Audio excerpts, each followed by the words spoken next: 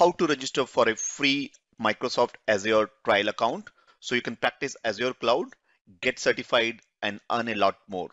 Welcome to this episode 1 of a multi-part video series with me, Atul Kumar, from Team K20 Academy, where over the next few weeks, I'll be covering practical, bite-sized videos covering Azure Cloud on things like how to create virtual machines, including Linux or Windows machines, configure storage, networks, and deploy databases or applications, including high availability and disaster recovery on Microsoft Azure Cloud. Now, these are going to be a practical bite-sized video series, and we'll be starting with first by creating a trial account so that you can practice and see how things are actually done on Azure Cloud. So these videos will also be available on our blog, k20academy.com/Azure01 or /Azure02 and so on. So let's first begin with the first task, that is register for a free Microsoft Azure trial account. So let me first go onto the Azure portal and show it to you. So I'm going to azure.com. So rather than going to Azure for a student, I'll go for azure.com and hit enter. And then if you see here on right hand side, free account, click on a free account. Now you will get a create your Azure account free today, get started with 12 months of free service, and click on start free. Now you should have a email address registered with Microsoft Online. So if I say use another account, and you can create, if you don't have any account with Microsoft here, you can create one. So I'm creating, for example, I already have an account. I can create it otherwise with k21technologies@gmail.com. I'm not going to use this account. I already have created this account, but let's assume if I want to create an account and it say create a password for this account. We are not creating a cloud account yet. We're only creating a account on Microsoft. So I'm based in the United Kingdom. So I'll say January the 1st and then maybe a year. This is a dummy account which I'm creating. So maybe 1980 and next. And it will send me a verification code, which I can get the verification code in the email address. And again, this is a one-time activity. And right now we are not yet on the actual account. So I'm on that Gmail account and I got a confirmation saying Microsoft account, verify your email address. So I got a number 6013. So let's continue using this document or this email address itself, 6013, and click on next. Now it's asking me before I proceed, just enter the content or this account here. So YGJKS3N and click on next. And now I'm back. I've signed in now, right now, using my account k20technologies@gmail.com. I have a Microsoft account right now, and now I'm trying to create a Azure account. So first country, depending on where you are, wherever your credit card, the card is registered with the country. So you make sure you use that credit card or the country where the credit card is registered. In my case, I'm based in United Kingdom. I'll use United Kingdom. My first name is Atul and last name is Kumar. And the email address that I used was k20technologies@gmail.com. So make sure you use the same email which you've used here. And then phone number and then company VAT ID. I have a company VAT ID, but then I don't remember it. So I'll leave it optional field. I'll leave it blank. Click next. Now you need to make sure you give a phone number with select a country, correct country code and the phone number. And it says either text me or call me. So I'm saying text me and I'll get a message on this number, which I need to verify. So I'll click on verify code. And now I'm on a screen, which is my card holder name. So I'll enter my card name, Atul Kumar. Oh.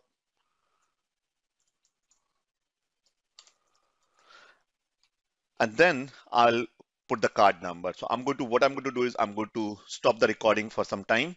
I'll enter the card number and or the country and click on next. So I'm not going to show that details here, but make sure you have either a Visa card, American Express, or MasterCard, one of these three cards.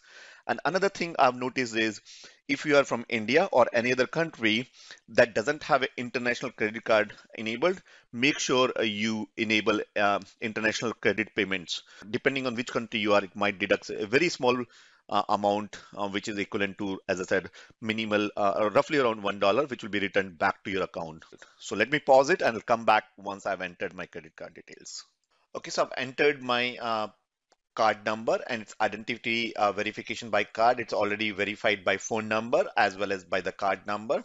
And under agreement, you need to say, I agree to subscription agreement and select this.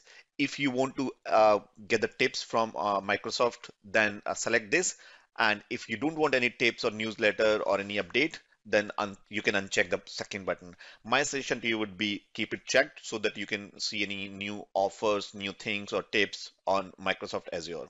Click on sign up and now it's going to validate your account. So I'm getting $150 pounds credit, which is equivalent to roughly around $200 in credit from Microsoft Azure.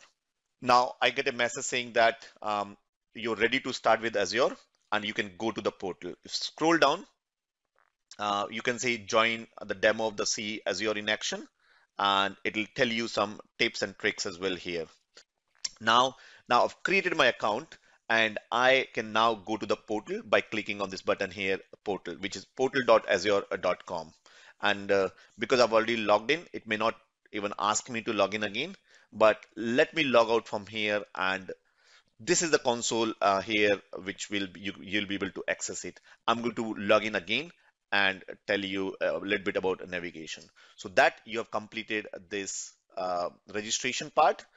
If you want, you can look at the tour and you can take a tour which says that this is where left hand side, this is where you're going to create all the resources. So it's guiding me now. It'll give you a glimpse of what to expect where. So this is where you go and create all the resources like your app services, your databases, your storage, networking, all the building blocks for Azure, Microsoft Azure. Then you click on next. This is where home page is, and this is where to see all the services, common task, recently used resources or online training, everything under this one single home page. This is your dashboard, and you can customize this dashboard to display what exactly you want to see on the dashboard. So it's quite handy. There's a mobile app as well. If you notice, we'll download this app as well later. And then this is where you will have all the services which are available from Microsoft Azure. We'll see that as well in a minute. Now, this is where all your favorites are. You can set your favorites and basically for quickly going to that particular services. So all your Azure resources are under here under favorites. Now, this is where you can quickly search for any resource on here, top and right side here, any resources you want to access. Then this is where your directory and subscription. So you can switch between the directories or use a global subscription filter to filter the resources in the portal. I'm going to discuss about this a little bit later. You may not need it right now. Then this is where you will get all the notifications, which will tell, like, let's suppose we have just created an account. If any services have gone down, or if you're coming closer to your using all the amount that you have, all those things will be mentioned here. Then this is where you can go and take help from Microsoft Azure or reach out to their support team to create a support ticket. And this is where your account details are. So I've used k29technologies@gmail.com. I don't monitor this email, so please don't send any email to that. Your email will be missed or not picked up. So then you can click on finish here, and this is what we have created a trial account on Azure.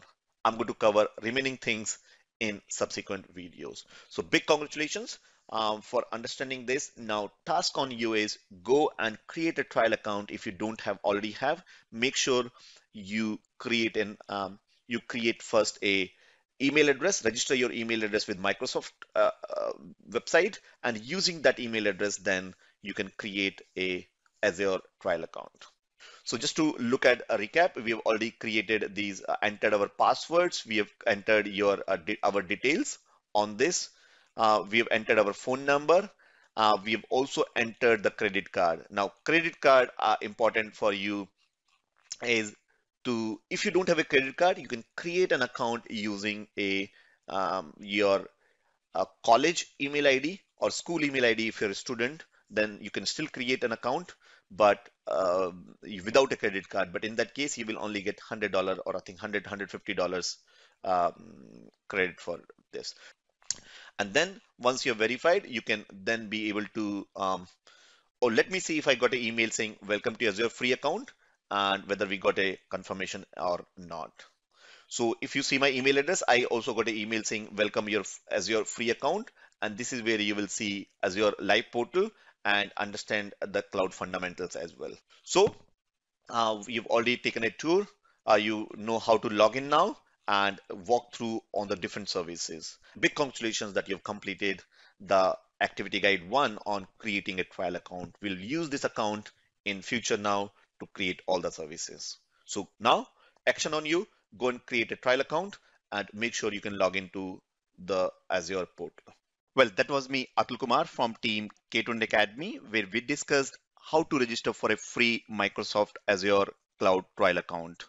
Now, in my next video, I'm going to cover first thing you'll be doing before creating any resource on Azure Cloud, like Windows or Linux machines, storage, network, database, etc., is to create a resource group, where resource group is a collection of resources on which you apply identity and access management policies and configure role-based access control. So you can control who can do what on that particular resource, like virtual machine or storage, network, database, etc. And I'll see you next week with steps on how to create a resource group on Microsoft Azure Cloud. I'll see you next week.